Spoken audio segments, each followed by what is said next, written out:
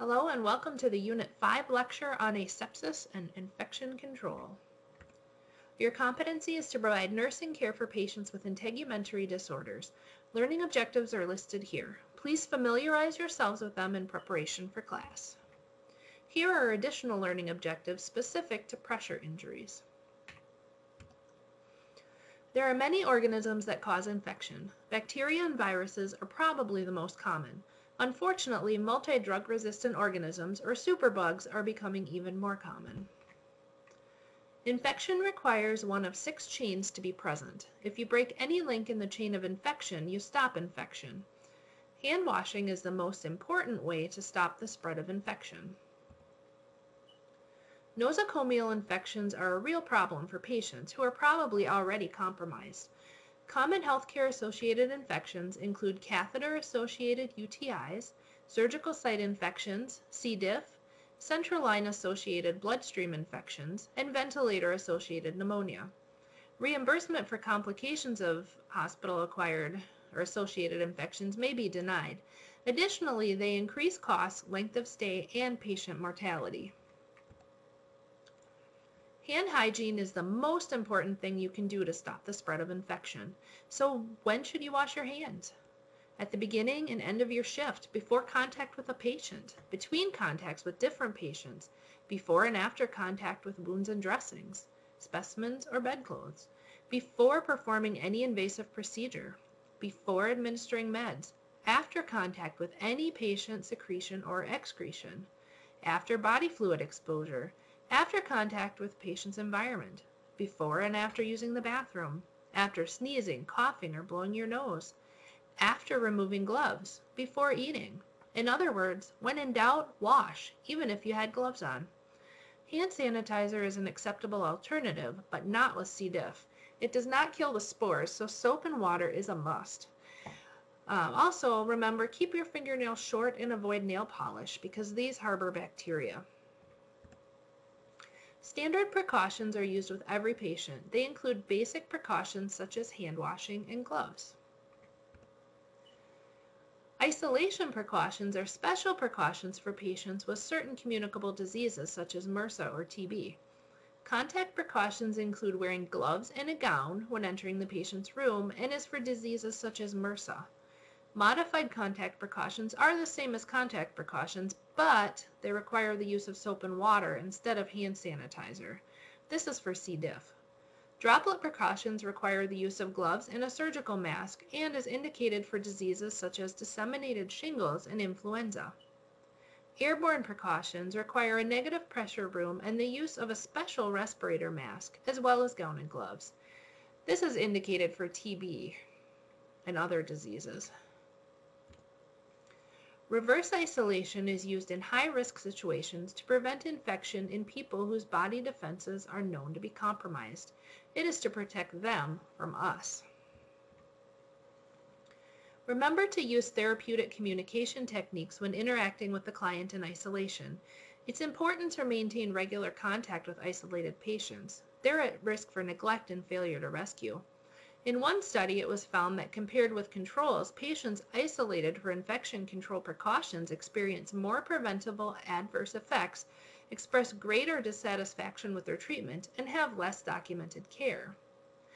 Basically, they're at risk for failure to rescue because providers may not go in as frequently as they should because it's not as convenient to gown and glove.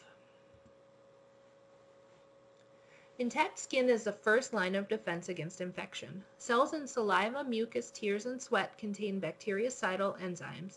Normal skin flora protect against harmful bacteria. Leukocytes, or WBCs, and the inflammatory response is the second line of defense against infection. The inflammatory response is a nonspecific response to tissue injury.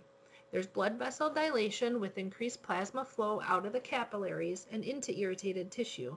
WBCs enter the area to attack and ingest bacteria. This leads to erythema, warmth, edema, pain, and functional impairment from edema or pain. The tissue is inflamed but not infected. A collection of dead leukocytes, digested bacteria, dead tissue cells, and plasma may result in pus formation. Fever increases cell metabolism and interrupts viral replication and slows bacterial growth. and increases leukocyte mobility and action. Antigens are foreign particles like microbes that enter the body and trigger an immune response when they enter the lymphatic and circulatory system. T lymphocytes and B lymphocytes then fight the microbes. Some T cells remain in the tissues and keep a memory of the antigen and can be reactivated quickly if the patient's re-exposed to the same antigen. This is cellular immunity. B lymphocytes produce plasma cells, which then produce antibodies that circulate in the bloodstream and act on microbes and viruses. This is humoral immunity. So what affects infection resistance? Infectious agents include bacteria, virus, fungi, parasites. Compromised hosts includes breaks in the skin and mucous membranes or invasive devices. Stasis of body fluids, inadequate nutrition, stress and hyperglycemia, immune system dysfunction, stasis of body fluids, such as with sedation or paralytics in ventilated patients, which suppresses coughing, sneezing, clearance of respiratory secretions, can result in pneumonia. Malnutrition decreases the body's ability to make antibodies and WBCs, making it hard to fight infection and increasing metabolic needs. Stress causes cortisol release, which suppresses the immune system and increases serum glucose, which is ideal for bacterial growth. This is why good glycemic control is imperative for hospitalized individuals. It helps them get better faster. Leukemia increases the production of leukocytes, but they are immature and unable to fight infection. And finally, drug therapy such as chemo, steroids, and inappropriate antibiotic use all affects normal resistance. Local infection is localized to a single body area. Systemic infection is infection that is spread to other areas or organs of the body.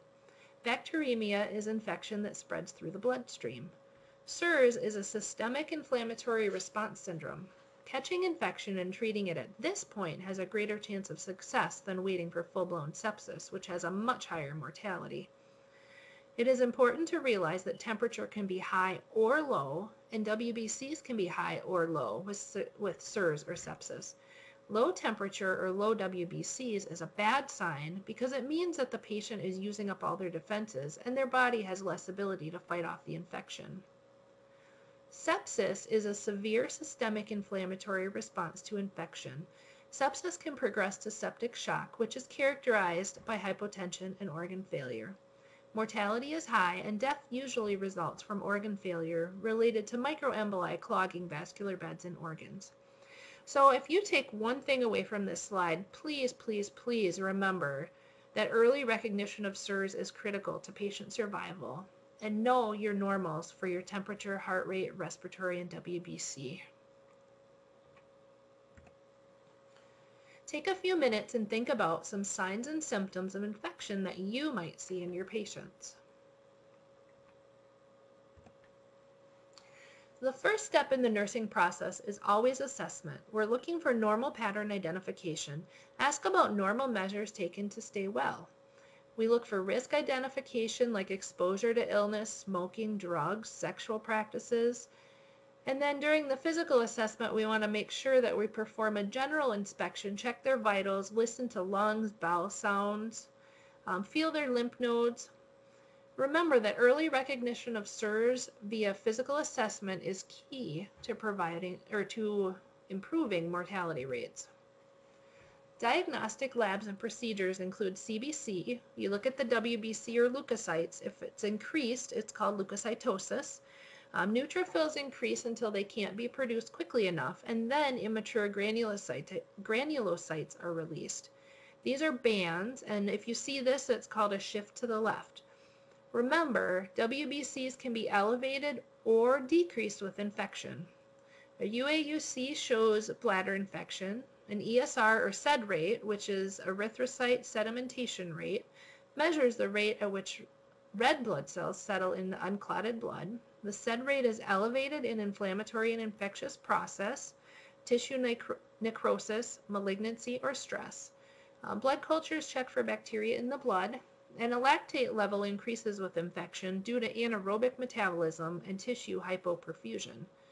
Other diagnostics include x-rays, CT scan, sputum, wound, fluid, stool, or throat cultures. After we assess, we cluster or group data together to form a nursing diagnosis. These are some possible diagnoses for infection. Next, we set the outcome and plan our nursing interventions. Then we implement our nursing interventions. These can focus on health promotion, such as personal hygiene, rest and relaxation, or immunizations. Nursing interventions can also focus on altered function, such as comfort measures or antimicrobial therapy. And finally, we evaluate the interventions and whether or not our goals were met. If not, just revise the care plan. And this concludes our lecture on infection. Thanks and have a good day.